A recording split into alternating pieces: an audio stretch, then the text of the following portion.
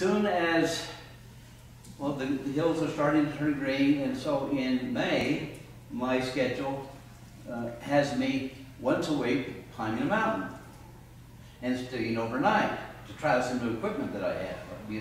For a number of years, I thought, I don't need to get new equipment. Why invest money? I'm not going to be backpacking much longer.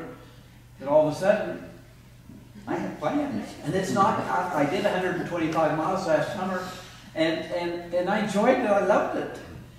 The previous years, it was getting harder and harder, and it got so I was starting to hate it. But not last summer. And I really look forward to this summer. And so I'm going to be climbing mountains down in the Utah Valley. There are 3 mountains that I have not climbed. I'm going to go up and camp. And I've actually started going up some of the canyons already. And so keep in shape, and these little overnight trips is going to test me, to not just help me get stronger, but just see whether something like that's going to kill me or not. I might as well die close to Utah Valley, close to my loved ones, you know. And I have dreamed that I was going to die in one of 3 different ways. Backpacking, that'd be great. If you hear about me on the 10 o'clock news, hey, great, don't feel bad. Second would be to down in Guatemala for 14 consecutive years, before I had all these operations, with titanium and screws and all that stuff. I ran for 14 consecutive years an international half marathon in Guatemala. I'd like to do that one more time. And so that's the second way I dreamed that I might die. Try that one more time, and that'll be fine too. The third way is that after all of this is over with, my idea is to go back to Guatemala to finish what I started down there, and then in a shootout with a Mexican drug cartel called the Zetas, after getting a bunch of them, I finally die with a smile on my face. But anyway, so that's the plan. But this going on trips alone, it's not only keeping in shape and testing yourself to make sure you're going to be able to do it, and at least have a little bit of guarantee that you can survive it. You've got to do all the things that I'm going to put on this survival video. You've got to have a map and announce where you're going, have the route, and you'll see on my website the 14 trips that I have planned. And then there is one that I say, and if I can do these 14, there's one more that I really would like to do. That'll be my last gasp trip to the most remote lake in the Uintas that I've never been able to get to, and I will try that if I can get all these others done. But, so you have a map, you've had your route on there, the distances. You'll see that every one of these trips are described, and I have some pictures for each area. You can click on a link, and you can see the topographical map that shows the route that I'm going to take. And if I vary from the route that I have on those maps, I have a satellite phone, or I will have. KSL Outdoors Radio provides me, they will provide me this year on 1st of June, a satellite phone for the whole summer, so that I can call into the program and I can use it anytime that I have need. And I can say about a satellite phone that for a number of years, I only needed it twice. I didn't really need it, but people that I found on the trail needed it. They were both scout groups that had gone on trips, and they didn't have anything like that, and they had an injured boy. So I was able to loan them my satellite phone so they could call for help. All of a sudden, though, I went one year, late in the season, mid-September, to up east Fork of Bikes Fork, and to get to Crater Lake, which is the deepest lake in the Uintas, 147 feet deep. And I wanted to get up on the ridge to the north and get a picture of that beautiful lake with Explorer Peak, that perfect picture. Well, I got snowed on, I got rained on, I got snowed on in the 20 miles to get there. And I camped at the base of the mountain, and I got sick. I always have an antibiotic treatment with me. I take everything that I might need as an old guy to survive, even to do a little minor surgery, I was a medical specialist in the Army, so I know a little about that. In Guatemala, I did thousands of medical treatments every year. So I go prepared to do any of that, but I had antibiotic, but I had to lay there for 2 or 3 days until it started taking effect. And then I could hear on the radio that the snow was coming again, and so I had to get out of there. I had to get up over a 12,300 foot pass and down the other side to my car. And so I started out of there, and at the last trees, I was able to, at the base of the mountain, I wasn't able to get a signal. I wore a whole battery out from the satellite phone trying to call out. Couldn't get a signal. But I got out, going across this more open country, and I got a signal. I got a weather report from the Forest Service office in Duchesne, and they said, don't move, don't try and get over the battery, you'll die, because there's a big storm coming. So I stayed right there. They said, wait till tomorrow, the sun should be out. Okay, it was in the morning, so I started up again. But as I got up higher and higher, for the first time, high elevation sickness, high altitude sickness started getting me. And when I was up at the 12,300 foot point, I'll tell you, I had this pain down my left arm, you know, and here, and just everything was going wrong. And I got on the satellite phone, called Russ Smith, who's the one that rents out these phones from Sky called Satellites called, and there's links to his website on my website. But I got him on the phone, and he had to make a trip, and so he was, just, you know, 911. And you get a Texas thing, and then they'll refer you to, well, he apparently noticed that I was kind of in panic mode, so he decided to put off his trip for a while and help me.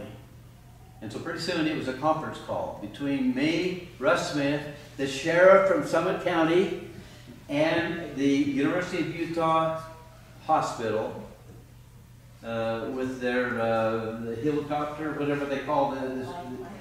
Yeah. And so it was this conference call.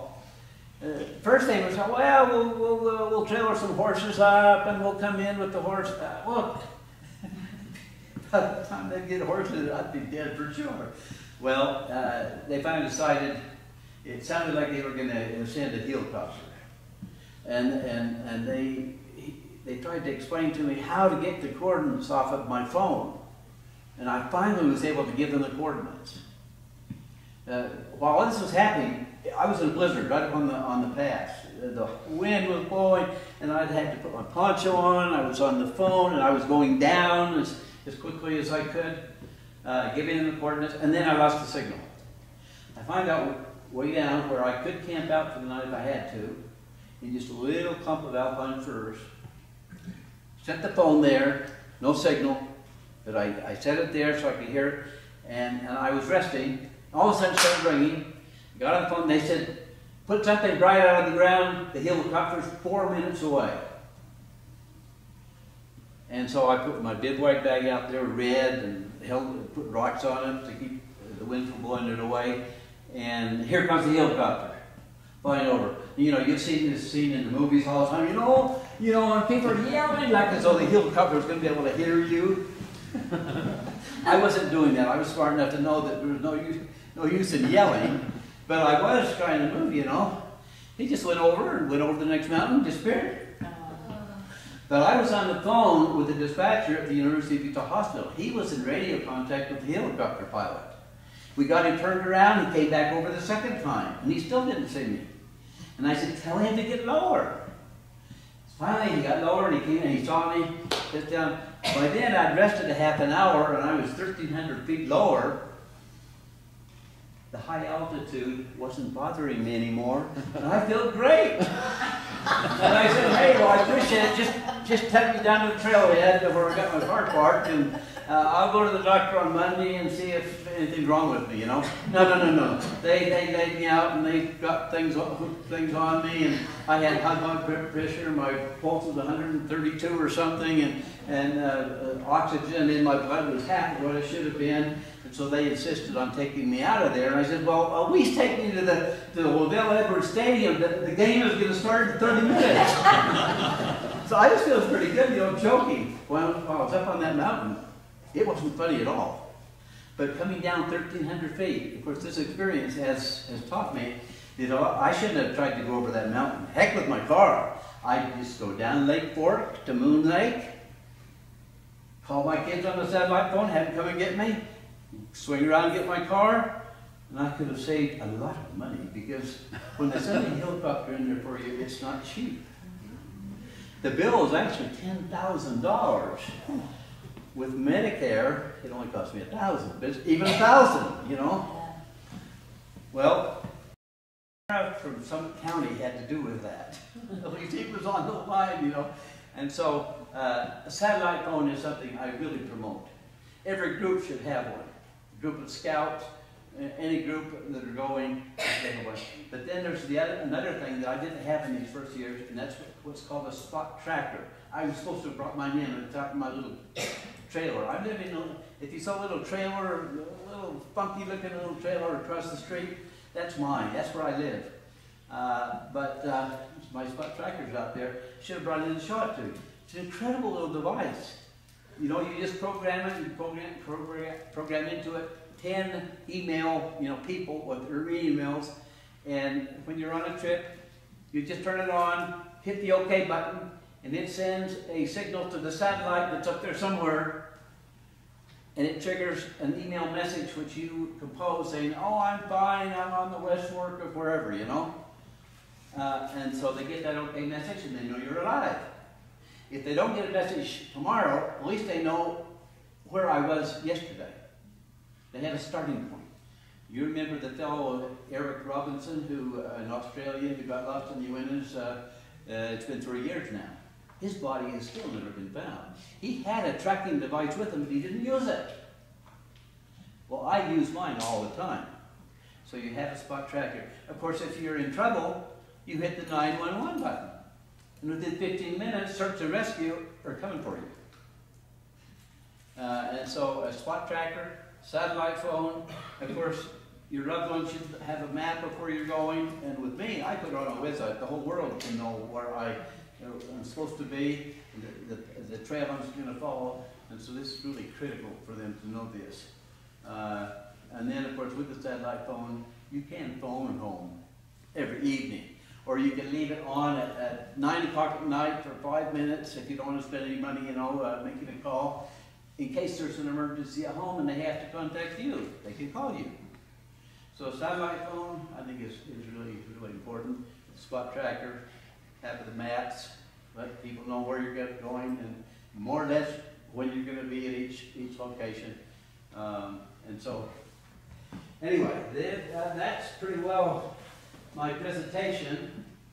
There's a lot of stuff that could be said. I was going to just to have you feeling really good about the high Uintas. You've heard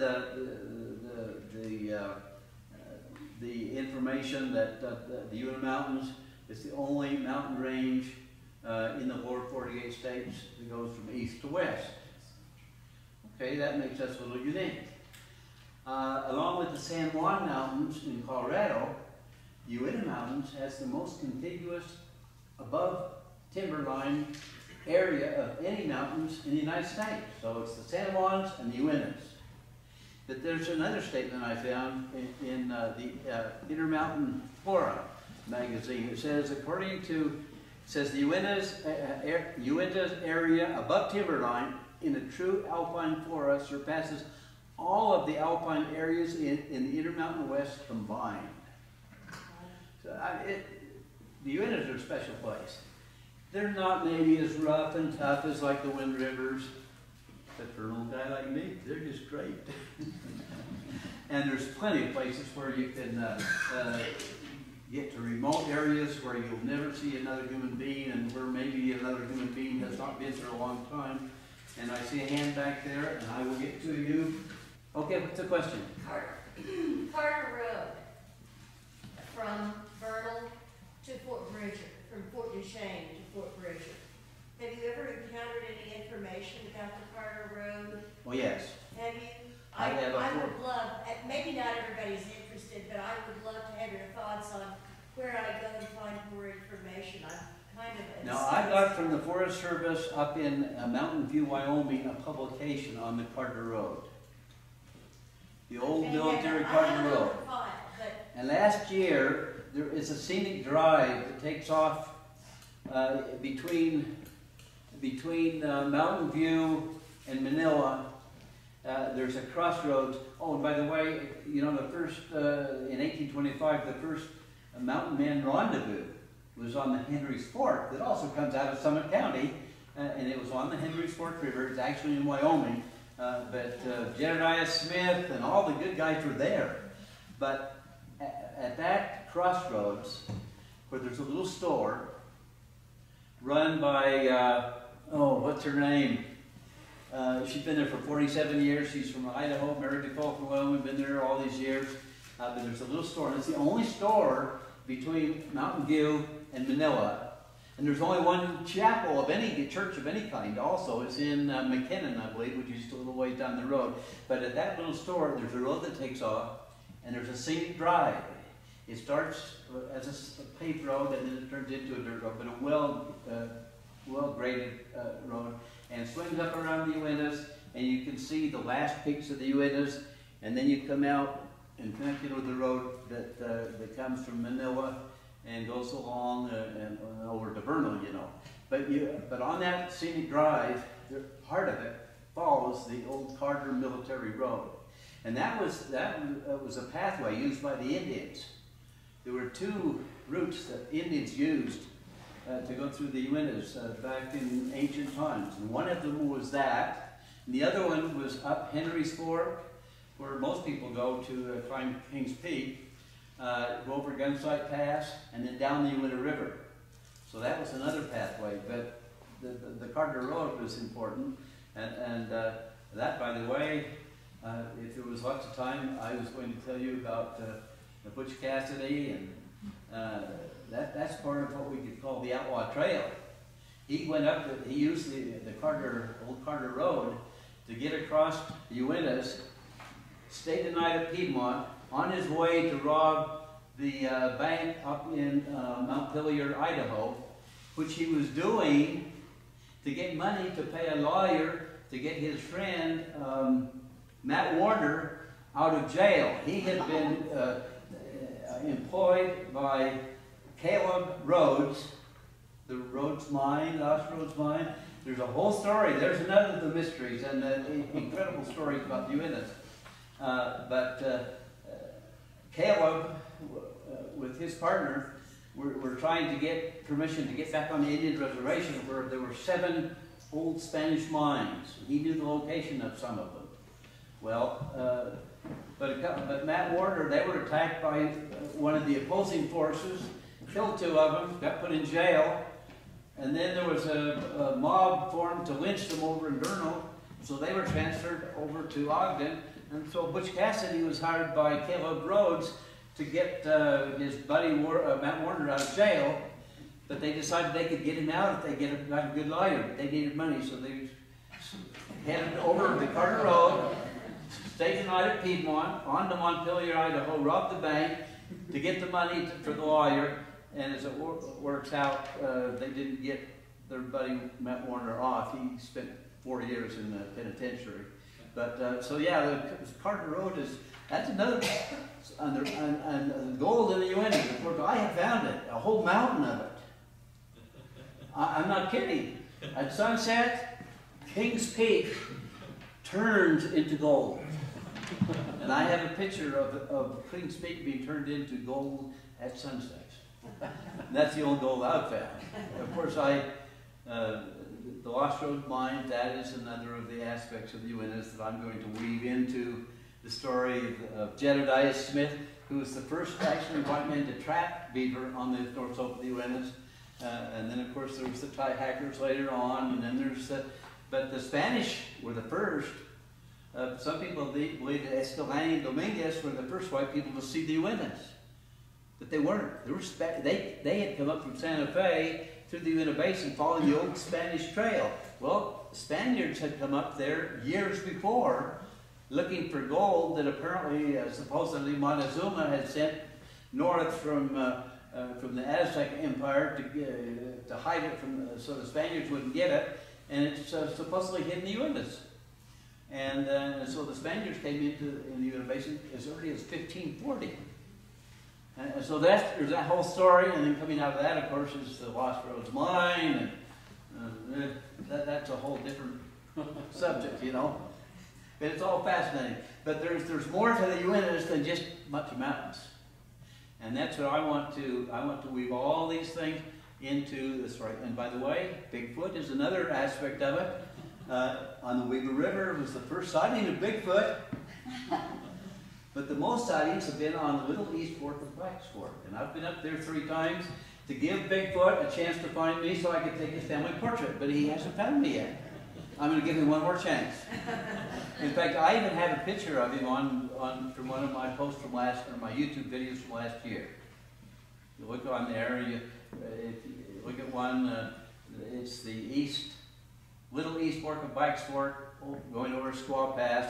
And in that YouTube video, I talked about 2 Bigfoot experiences I had in a dream. I maybe shouldn't have added that, but I don't want you to think I'm totally nuts, you know. So but I did dream him, and so you could see him in one of the pictures there. So that's another part of the Uinta story. The place where he's been sighted most in Utah. So, okay, and let me just say, like I say, I've changed Winston Churchill's statement, never give in easily. And so I'm trying like crazy, you know. And then it says, death be not boring. I've lived well, I've adventured widely, I will not die poorly. So, one of these 3 ways, I'd prefer one of those 3 ways than to die, you know, like as a couch potato. You know what I mean? So anyway. The picture, I know you told us, but where's it at? Red Castle Mountain. This is up Smith's Fork, and that was named for Jedediah Smith. I kind of started with Jedediah Smith years ago as a kid. And I have named a mountain, the 5th highest mountain in Utah, Mount Jedediah, in honor of him. It's the 3rd mountain down from Kings Peak. It was an unnamed mountain, and I call it Mount Jedediah. Smith Fork, of course, has already got his name. He was an incredible guy. He died young. He didn't have a boring life. He adventured widely, and he died at like 28, you know. But he had a number of firsts. He was the first white man to go all the way down through the Mojave Desert into California, and then to come back through the Sierra Nevada mountains, and all kinds of stuff. So, but anyway, that's up Smith's Fork. That's, you know, you've got the Bear River, and then you've got the Black's Fork, and then Smith's Fork. And next over is the Henry's Fork, and it's all Summit County. So you got a great county. How far is the walk to get into that location? Okay, it's about 14 miles, 12 to 14 miles, I believe, to the base of Red Castle Peak. And that is a well-used trail. You don't have to wade through rivers. There's 2 bridges across the stream.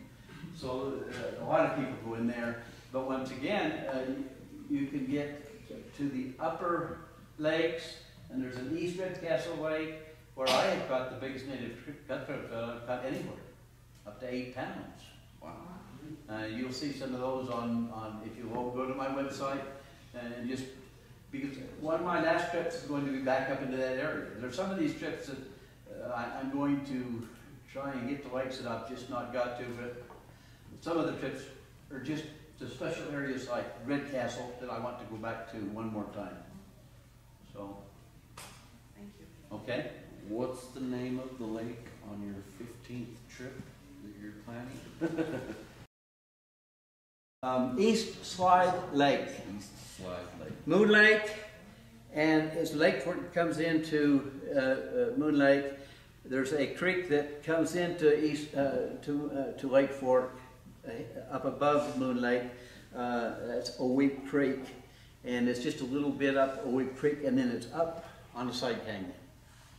and and they say, oh, you got to go down and cross Lake Fork, and then but the streams are in ravines. You have ropes, and you have to rope down, and so my way is to go clear up around, and then come down from the top, and traverse down the side of the canyon, and try and get to it. Wow. And it probably, it'll be probably like a swamp, and the fish probably are just little tiny ones, But it's just kind of a challenge, It's just a place that has always just mystified me. I just like to get there, even if there's nothing in it. Okay, any other questions, comments? Okay. What is the weirdest thing you've ever encountered under there? The which? What's the weirdest thing you've ever seen up there and encountered? The weirdest. The things that are most memorable, of course, are my own personal survival experiences where maybe I should have died. I've had experiences with I've seen bull elk a few times, really close, just beautiful.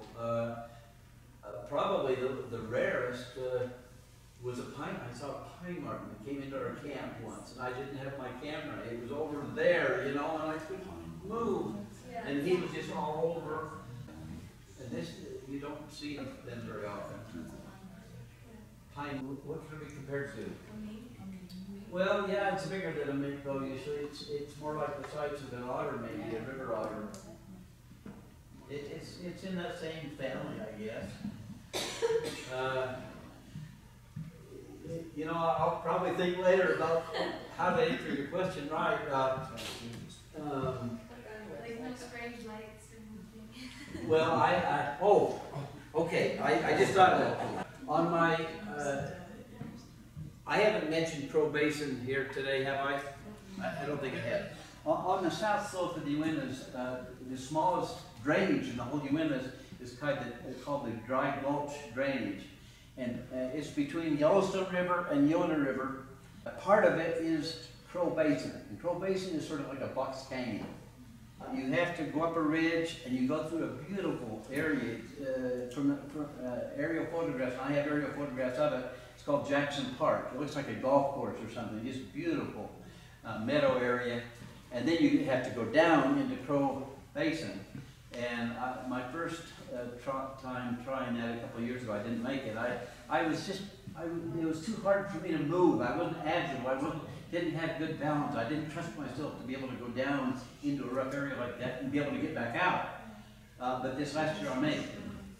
And I looked for a way down in, and I finally found a way. And this is this is for Pioneer Day. And I was thinking of my great grandmother Alice Brooks, and so I was thinking, wow, they were tough, and I've got to be tough too, And so I found this trail, and I called it the Yeehaw Trail. And so down I went, and so that was great. And there, I met some people from here, and I was hoping that they would be here, but I don't. McMichael, Darren, McMichael, and Ryan, yeah, the son. And then there was Summerhays. Now he's probably not from here, but he's a friend, of course, of McMichael. It was Tom and whatever Summerhays, his son. I made it to Crow Basin, Crow Lake. Excuse me, I was camped out there, and then all of a sudden these guys appeared. They knew from my website, having announced where I was going, they threw together a trip real quick to meet me there. Oh. and that was an incredible experience. They had read my reports from previous years and gone there and reported on it. And I quote some of the things that they say about Crow Basin, that they met me there. And so that was the Yeehaw Trail. No. Oh yes, okay.